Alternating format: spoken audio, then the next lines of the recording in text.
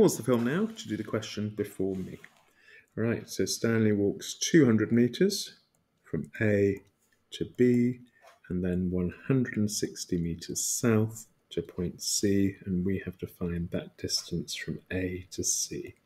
So AC squared will be 200 squared plus 160 squared. So AC will be the square root of 65600, which is 256.12, and so on, and so is 256 metres to 3 significant figures. Pause the film now to do the question before me. We need to find the length of the diagonal, so we've got a right angled triangle, so D is the hypotenuse, so D squared equals 8.5 squared plus 5.6 squared, so D squared equals 103.61, so D is the square root of that, which is 10.178, and so on, so to one decimal place is 10.2. The film now to do the question before me. We best work out how much steel he's going to need. He's going to need this length of x plus the other two lengths we know, and x is the hypotenuse there, so x squared is 4.3 squared plus 6.4 squared, which means that x is the square root of 59.45, and so x is 7.88. So how much steel will he need? Well, he need 4.3 plus 6.4 plus 7.88. He's going to need 18.58 meters, so he'll need to buy 19 meters, and that'll cost him 19 times 22, $418. Pause the film now to do the question before me. The first thing I'm going to do is to work out the length of QS.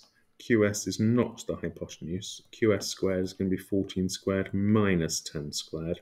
So QS is going to be the square root of 96. Now I'm going to look at the right-hand triangle. I've got PQ. So PQ squared is going to be 5 squared plus QS squared. Now QS is the square root of 96. And when I square that, of course, I get 96. So PQ squared equals 25 plus 96. So PQ is the square root of 121, which is exactly 11. Pause the film now to do the question before me. Right, let's draw a diagram here.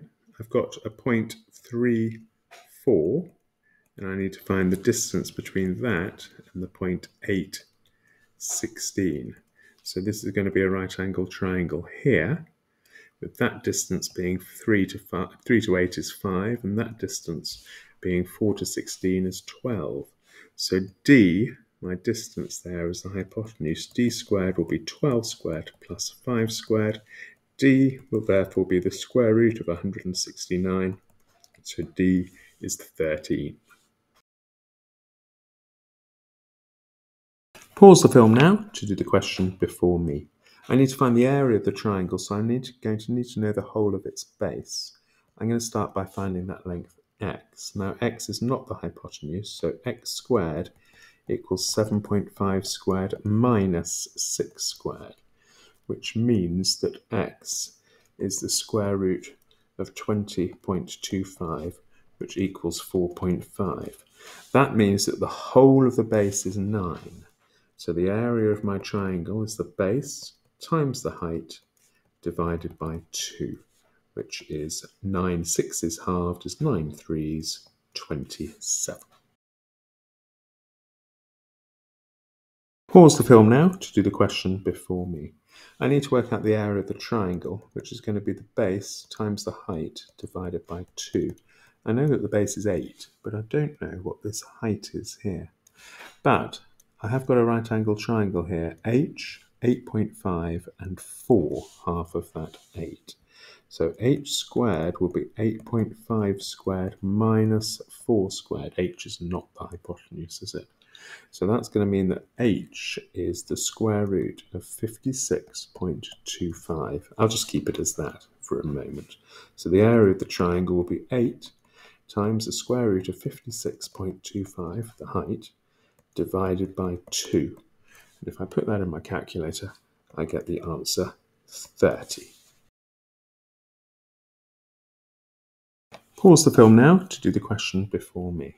Right, let's draw a sketch. My first point is minus 12, 14, so it's up here. And my second point is 28 minus 16, so it's down here.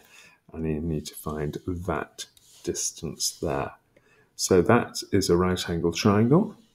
This length is 40 from minus 12 to 28, and this length is 30 from 14 to minus 16. So the length I'm after, x squared equals 40 squared plus 30 squared, which means that x squared is 2,500. And if I square root that, I find that x is 50.